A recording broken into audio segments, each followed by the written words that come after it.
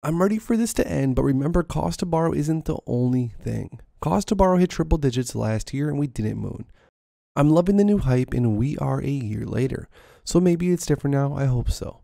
I'm ready for my attendees, but if we don't yet, keep the faith alive, buy and hold, shall never be beaten.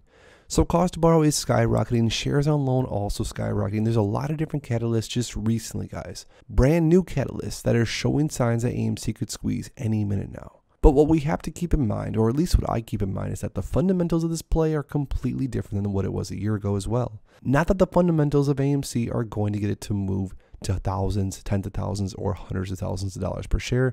The fundamentals probably wouldn't do that. More or less, what's going to make AMC rip into sky-high numbers will be the fact that it's extremely shorted. And of course, once shorts start buying shares, this thing is going to go to the moon.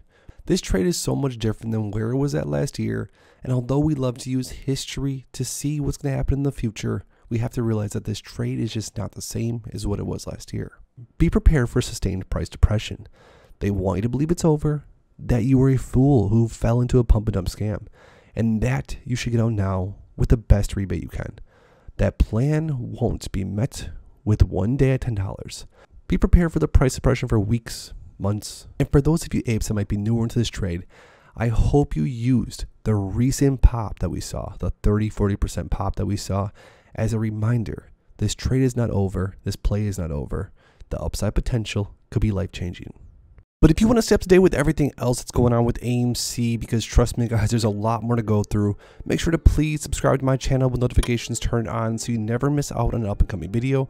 Also, if you guys haven't already, make sure to please drop a like in the video. It really helps the channel grow. And lastly, make sure to go down below to my description to see all the links down there. And with that being said, I'll see you guys in the next one.